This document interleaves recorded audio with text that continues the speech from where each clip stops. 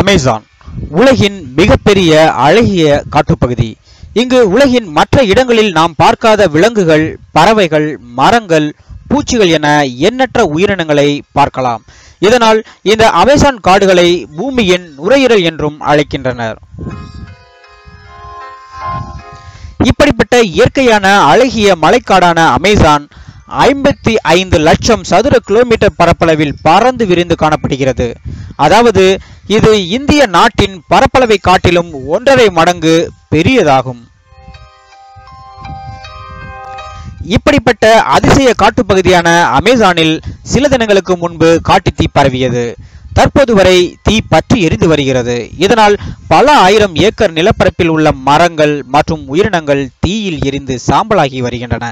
இதை கண்டு உலகில் உள்ள மக்கள் அனைவரும் கண்கலங்கி வருகின்றனர்.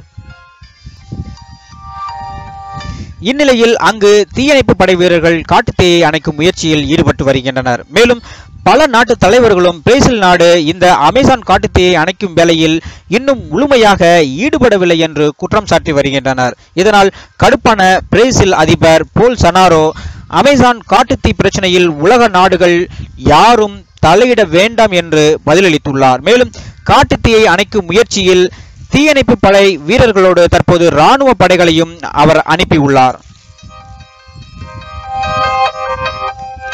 இந்த அமேசான் காட்டுத்தீ குறித்து நடிகரும் சுற்றுச்சூழல் ஆர்வலருமான திரு விவேக் அவர்கள் கூறும்போது, இயற்கையின் காரணமாகவோ அல்லது சில சமூக விஷமிகளின் தவறான செயல்களினாலோ அமேசானில் காட்டுத்தீ பற்றியுள்ளது.